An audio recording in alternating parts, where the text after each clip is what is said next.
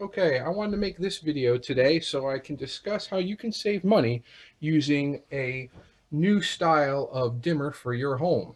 The old dimmers, they actually were a resistor. So they didn't save energy, they just burned the electricity at the dimmer instead of the bulb. And with this setup, basically again, I have a new modern dimmer.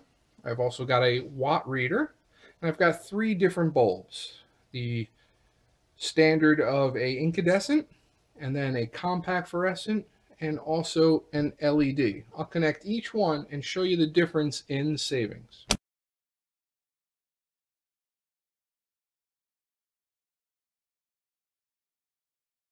Okay, so now I've connected my incandescent bulb to the dimmer. I'm going to turn on the switch here.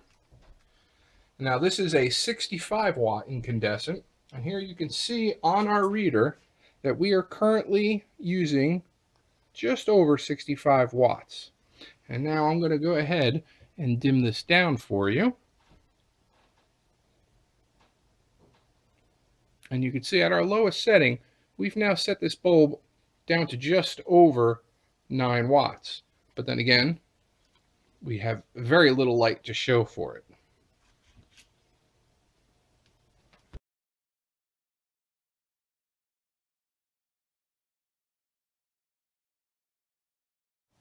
Okay, and our next bulb is a compact fluorescent, CFL. This one is rated at 20 watts. I'm going to go ahead and start this one up.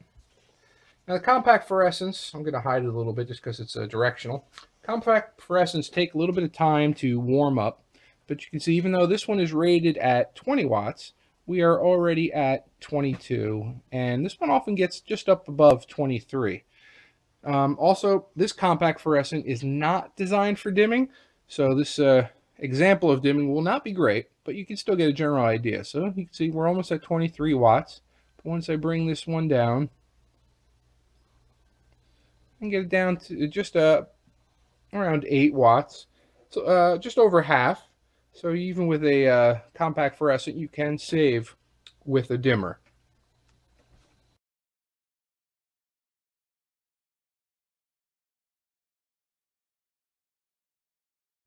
All right, and our last bulb is a LED. This one is rated at only 9.5 watts.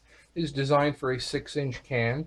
It is by far one of my favorite lights. And let me show you the full power. They are quite bright.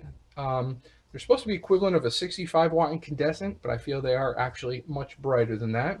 And you can see at its full power, we are only using just over 9 watts. We're not even getting to the 9.5 that this particular bulb is rated at. And let me show you what we can do with the dimmer here. We can actually bring this one down to just over a watt. And even compared to the incandescent, there's a decent amount of light coming out for only 1.5 watts of usage. And that's just some of the ways you can save power with the dimmer.